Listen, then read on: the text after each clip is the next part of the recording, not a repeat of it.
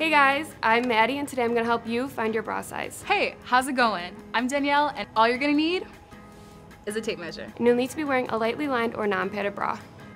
Start by putting the tape measure snugly against the band in the back, coming up under your arms, and the first place you're going to measure is across the top of the bust. Check out the number and round down to the nearest even number. So I'm at 37.5, so I would round down to 36. And that's the band size. Alright, next we're going to try to find our bust size. What you're going to want to do is just like before, hold the measuring tape snug against your back, under your arms.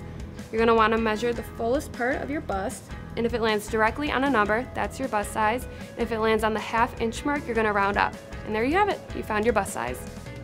You're going to take those numbers and you're going to plug them into the fit calculator, and you'll find your perfect bra size. If you don't have a tape measure, no worries, there are tons of things you can use and little hacks and tricks to find your perfect bra size. I found this ribbon, and you're going to use it the same way you would a tape measure. First, we're going to measure across the top of the bust to find our band size. And you're going to hold it, again, the same way you would a tape measure. Don't lose that little spot. And then, take whatever you can find in your house to measure. I found this in my junk drawer. Put it right on that little spot and measure from top to bottom. And you're going to do the same thing, go to the fullest part of your bust.